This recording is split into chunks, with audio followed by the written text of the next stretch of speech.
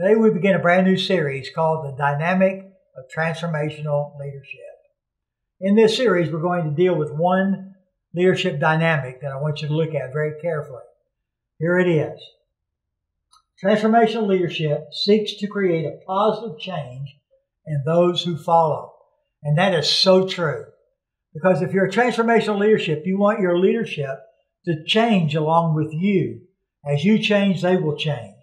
And so as we look at this particular subject, we want to look at it from a perspective of the Apostle Paul when he talks in Romans 12, 1 and 2. He says, I appeal to you, therefore, brothers, by the mercies of God, that you present your bodies a living sacrifice, holy and acceptable to God, which is your spiritual worship. Do not be conformed to this world, but be transformed by the renewing of your mind, and that by testing you may discern what is the will of God, what is good, acceptable, and perfect. You see, leadership might be the most confused term that we use in the body of Christ. We all assume a certain picture of a leader when we hear the word leadership. Normally we think of an individual that is strong, no compromising, individual type of person who's not afraid of anybody or anything but God Himself.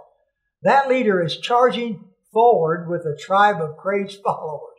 And that leader has a charisma and a personality that makes even the casual contact inspirational. That leader has a strong belief in personal leadership skills. They are always courageous and sometimes reckless.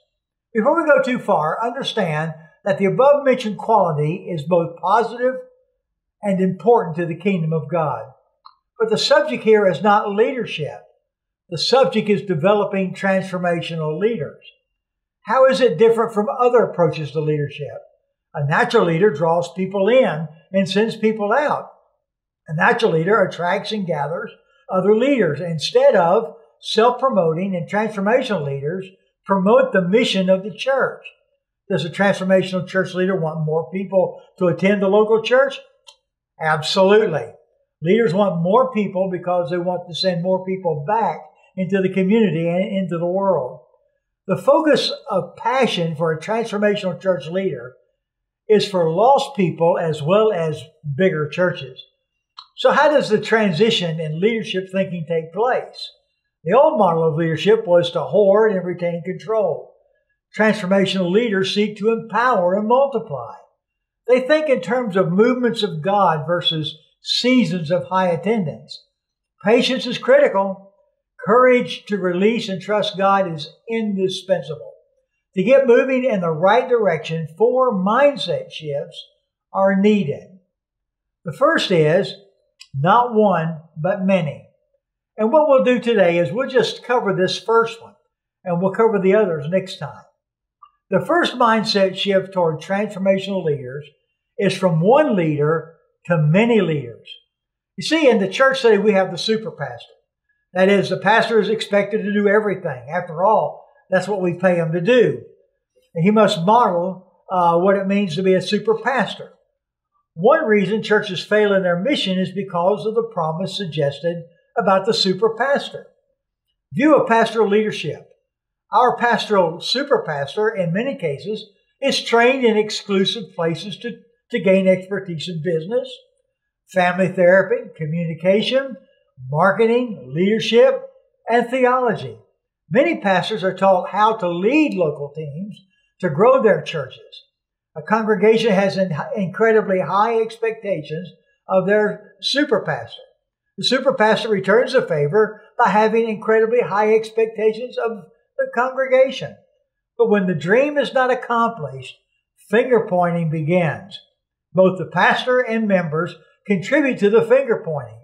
Angry pastors complain about the terrible people in their congregation. The pastor demands unilateral command and control. And then the church demands a high level of satisfaction, financial stability, and numerical success. And no one gets what they want. Transformational churches have strong leaders. The leaders understand the importance of every man and every woman. Super pastors for comic books, not for the body of Christ. I fear church leadership has devolved into a counterproductive, bishop-driven system.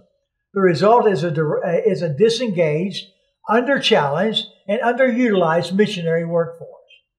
Next week, we will look at the second mindset shift needed in today's transformational leaders. And that mindset shift is not me, but we. So I'll see you next time.